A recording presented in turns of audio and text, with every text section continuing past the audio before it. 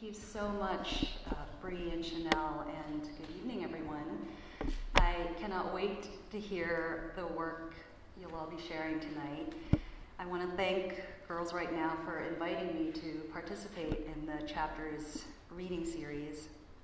And I also want to thank my family, particularly my sister Anna, who's here, and brought her children, my 12-year-old nephew Max and Giselle, my niece, who's 9 years old and a budding writer herself. So no pressure, ladies, but just know that as you read your poems and essays and stories tonight, the future generation of young girl writers is listening and taking notes. It is such a joy and honor for me to be here and to see Girls Right Now thriving as a hub for creative young women and their accomplished mentors. I understand that the organization will be coming up on its 20th birthday in a few years, and I feel both very proud and kind of old to have been a mentor at Girls Right Now around 2006, which feels like a million lifetimes ago. But I remember applying for the job, and I think it involved sending in a resume or a list of accomplishments and maybe writing a letter about how prepared and qualified I was to inspire a fledgling young woman writer in New York City. But as you can probably guess, my dirty secret as I sent in this application is that I was the one in need of inspiration. I was in graduate school at Columbia, getting my MFA in fiction writing, but very slowly. Though I had finished my coursework, I had not yet turned in my thesis, which made me a ghostly kind of super senior presence floating around the edges of the campus. I was nursing a broken heart after a 3-year relationship that I thought would have a much happier ending. Many of my friends from graduate school had scattered all over the country after graduating. And worst of all, the writing was not going well. The stories I had been working on for a few years already didn't seem like they were any good, and the longtime dream of seeing my name in print or my book in stores suddenly felt shallow and empty in light of the isolation and lack of purpose I was feeling. But when I became a Girls Right Now mentor, something clicked. It wasn't just that the monthly group workshops were so much fun and the cheese snacks so delicious, though they were. And it wasn't just the field trips to spoken word slams and other events that reminded me just how many brave and talented writers our incredible city holds. But my mentee and I used to meet for writing dates at coffee shops. We became experts at trying to find places exactly halfway in between Coney Island, where she lived, and Harlem, where I lived. And we just kept discovering so much that we had in common. In between her many school projects and assignments, she was writing about her experience as the American daughter of a Korean mother and a Mexican father. And as she and I read books about race and identity together and discussed how our upbringings in immigrant families overlapped and diverged, my own project, a short story collection about Filipinos leaving the Philippines, where I'm from, and working all over the globe, stopped feeling like a deadline I was failing to meet or an assignment that I couldn't finish, but part of a larger, ongoing conversation that didn't begin and end with me. There's a word for people coming together around a common purpose and shared identity, and that word, of course, is community. And more than most organizations, Girls Right Now understands the special role that community plays in the life of a writer. In graduate school, I learned all about the hard work and often lonely discipline of writing, work that requires you to close your door, turn off your phone, sometimes cancel plans with friends or tell mom you'll call her later, and be alone with your thoughts. But at Girls Right Now, I was reminded that one of the most special rewards of that work is the opposite of solitude, it's connection. Many of you will have this experience through your writing tonight. A friend or stranger in the audience might approach you and tell you that a line that you read struck or moved them in a way you didn't expect.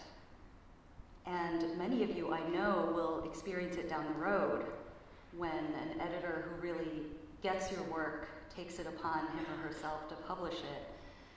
And when a reader takes the time to review your published work, and you realize that your characters and stories suddenly have a life outside of your own head. Girls Right Now reminds us that writing is not just about what we want to say, but about who will be there to listen and respond to our words. And this community also taught me that sometimes when we're stuck and struggling with a blank page, often the best medicine is to get up from our desks and go out and listen to other people. So ladies, I hope that your family of fellow writers and kindred spirits just keeps growing with each year that you write, and that in addition to publication and prizes, your hard work as writers is rewarded most of all with community and connection.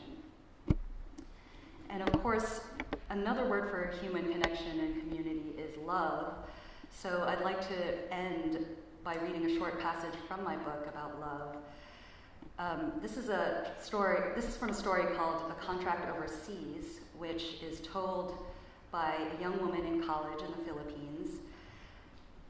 In this part of the story, she's just discovered fiction for the first time and started writing stories inspired by the life of her brother, Andoy, who works as a chauffeur in Saudi Arabia.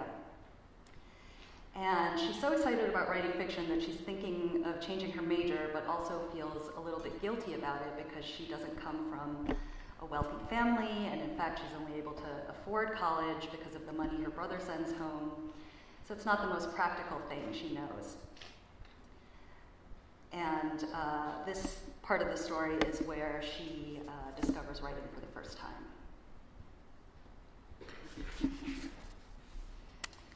Before I knew what I was doing, I had found a bench beside the student union and started writing in my notebook.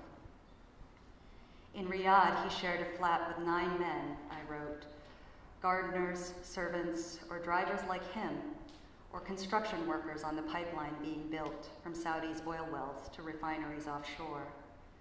I could pass for a Moro now, he wrote on an aerogram as thin as onion skin about the way the desert sun had darkened him. I skipped my afternoon classes, gliding through campus, landing on a grassy quad here and a flight of stone steps there to add a paragraph or sentence. At home, my mother begged me to consider the electric bill as I wrote by the kitchenette bulb through the night. I barely ate or slept for 2 days. If someone had predicted a year earlier that my brother would inspire me one day to write fiction for fun, I wouldn't have believed them. Now it felt both new and fated to me, a thing I didn't know I'd always meant to do. The words came easily at first. It made me happier than I'd ever been to sketch out scenes in my notebook and type them up. "Aren't you in a good mood?"